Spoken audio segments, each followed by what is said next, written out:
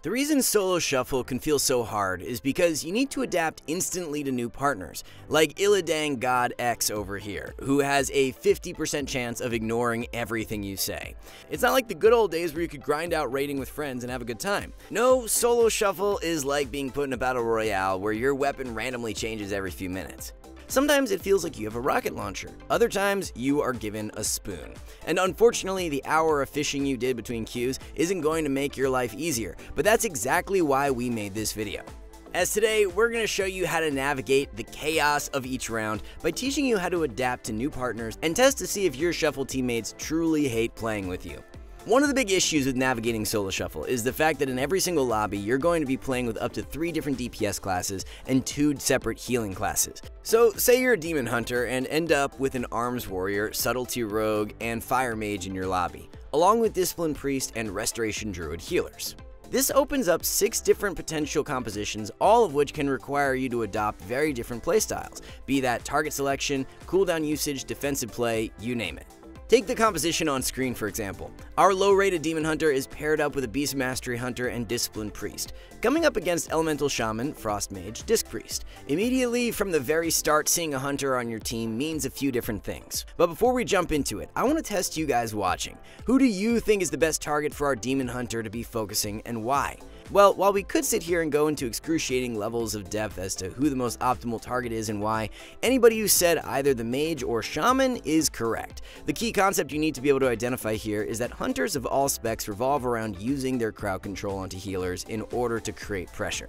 Getting the game started, our Demon Hunter wastes no time in getting straight into the action, while simultaneously our Beast Mastery Hunter doesn't hesitate either and immediately stuns the enemy priest with his intimidation. Every single one of you guys watching should be able to identify what the hunter's next move is after his intimidation stun. Much like Blind into Sap, Dragon's Breath into Polymorph, Imprison into Sigil of Fear, all of these when used are leading crowd controls in a chain, so seeing one of these in a context like we just saw should very easily allow you to identify what's going to be coming next. But our Demon Hunter sees this and instead thinks to himself, this is prime real estate to start cleaving and pushing for that 99 log, and as a result immediately breaks the trap. Mistakes happen though. So carrying on with the game, our DH recognizes that he's starting to get some pressure rolling into the shaman, so like any competent player, he combines this with some crowd control onto the enemy healer by using his Imprison. It's quiz time! Can you identify why this was a bad Imprison? Well, there are a few reasons this was bad, most crucial of which is that Freezing Trap and Imprison share diminishing returns. It's important to note whenever you're paired up in solo shuffle with specs that rely heavily on diminishing returns. So think classes like mages with their polymorph, subtlety rogues with stuns, hunters with freezing traps, or even balanced druids with cyclones. It becomes your job in that composition to then play around these DRs with them. And the first step to do that is making sure you don't hinder their ability to do so. This Imprison here will not only be very short, but also reset the priest's diminishing returns, and in turn set the hunter back on his freezing trap as well. And that's completely glossing over the other issues, like the fact that the shaman is 70% with pain suppression active. But at least after a massive hunt into pain suppression, our Demon Hunter makes up for his mistakes by making sure to land his Sigil of Fear out of the half-duration Imprison. Fast forwarding through the game, diminishing returns eventually drops from the enemy priest, and our Demon Hunter's teammate makes the most out of him being in Netherwalk to safely land a trap, immediately forcing the trinket.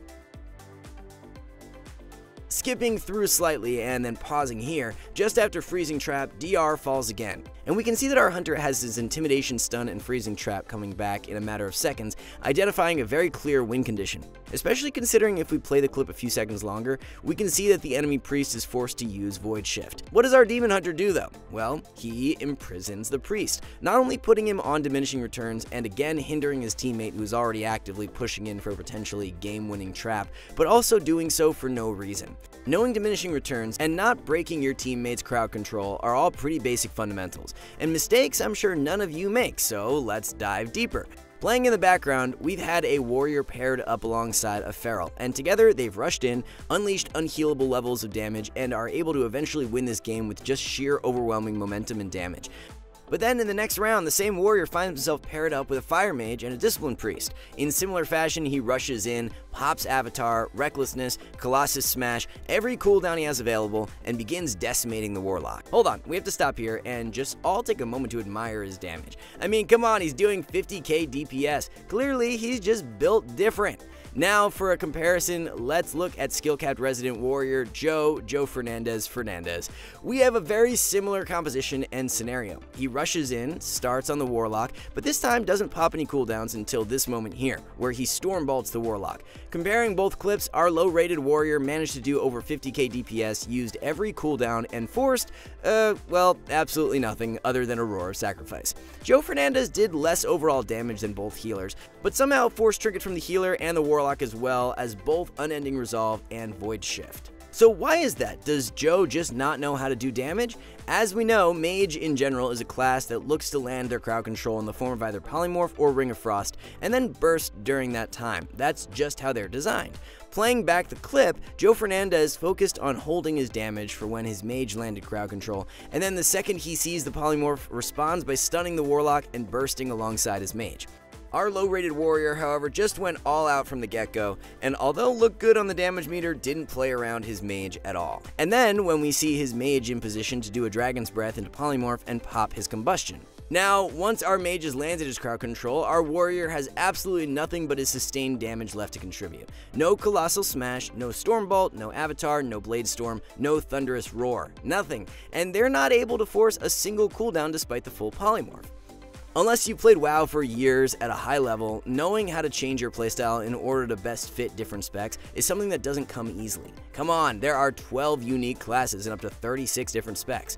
Luckily for you though, skillcap.com has been working alongside some of the best players for each spec to put together a series in which we teach you how to best play alongside every spec in the game, providing you with all the necessary information like what diminishing returns each spec has, when and how they set up their damage and burst, how they look to survive, as well as so much more. So if you want to do yourself and your teammates a favor today, then look no further than Skillcapped. In fact, we're so sure of our service that we even offer a rating gain guarantee to all of our members. As long as you use our website, we promise you will rank up. Anyway, back to the video. Jungle Cleave, RMP, Windwalker, Death Knight, Shadowplay, and even TSG. These are all very popular and timeless compositions, and even if you don't play any of the specs featured inside of one of these comps, chances are you can actually identify each spec's role inside of that composition. Take the Mage and RMP for example. In general, their role is to get crowd control onto a healer and burst during the rogue's stun. Solo Shuffle, however, introduces weird and wacky compositions like this one here. Frost Mage, Devastation Evoker, Discipline Priest. Much like our low-rated mage, you've probably never seen this composition, let alone know how to play it. So how do you work out what your role is?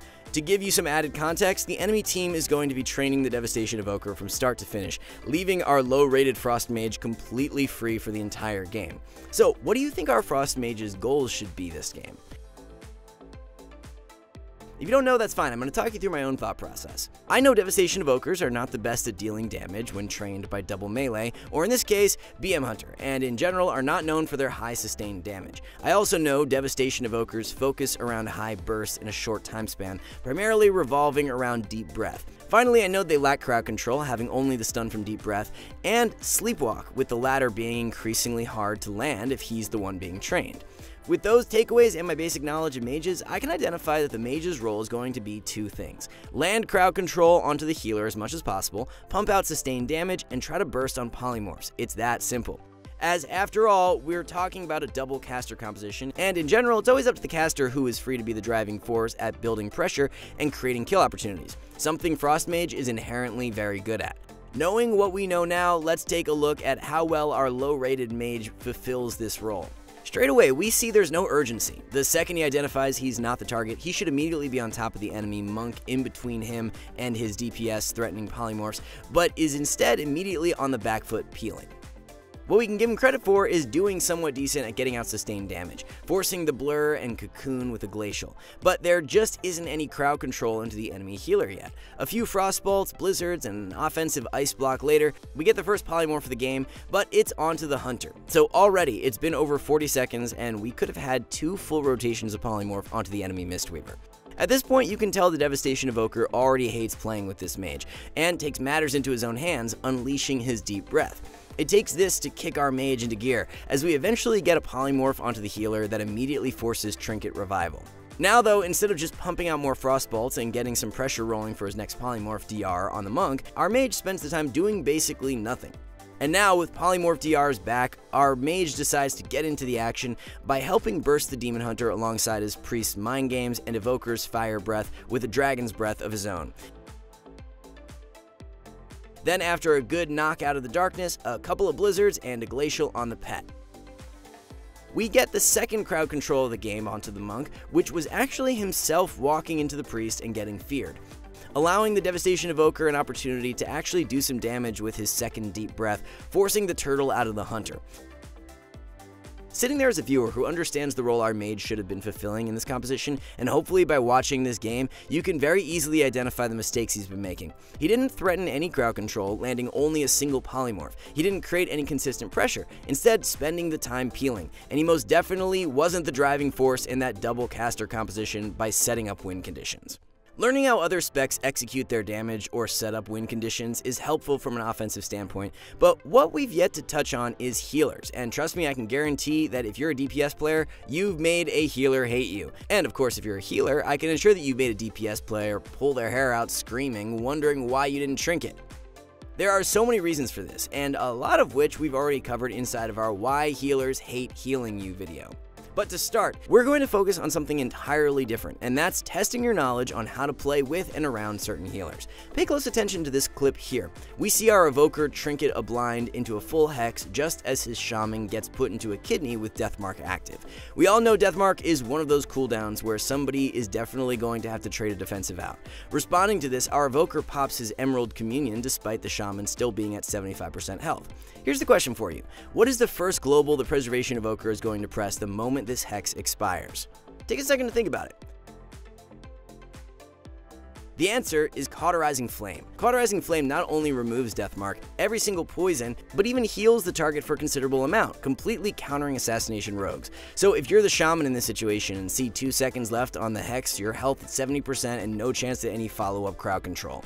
Why on earth would you trade out Astral Shift? Granted, not having voice communication to fall back on for cooldown trades makes it increasingly difficult to prevent overlapping defensive cooldowns, and it will always have the potential of happening, but there are steps both parties can take to reduce the risk of this happening.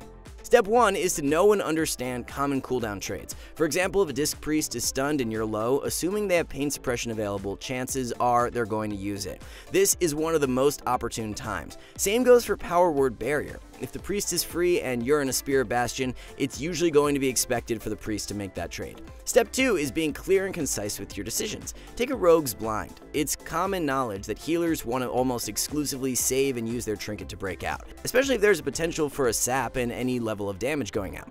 Sitting a blind just like our healer does here, despite seeing True Shot, Explosive Shot, and even Stormkeeper active, just doesn't make sense, and all decisions like these accomplish is creating potential risks of overlaps. The rogue expects the healer to trinket, the healer wants the rogue to trinket, but the rogue rightly so won't because of the risk of Smoke Bomb. Then all that ends up happening is that they both panic, resulting in our priest trinketing blind with 2 seconds left, and the rogue luckily proccing Cheat Death as well as using Vanish and Cloak to survive. Although in a standard coordinated arena setting, being greedy and making calculated decisions can sometimes pay off, Solo Shuffle is a whole different beast, very different, so try your best to be as clear, concise, and proactive as you can with your defensive cooldowns to avoid any confusion. But whether you're just starting out, coming back to the game after a long break, or even an experienced player, Solo Shuffle is a daunting experience.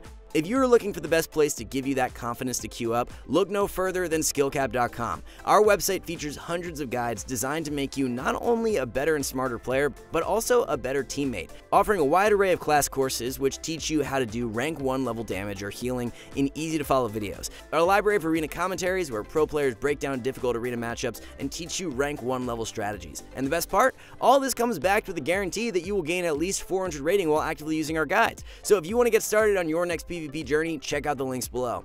For now though, that wraps up this video. Be sure to let us know in the comments below if you enjoyed this type of content and how you got on with the questions. As always, we want to thank you all for watching. See you soon.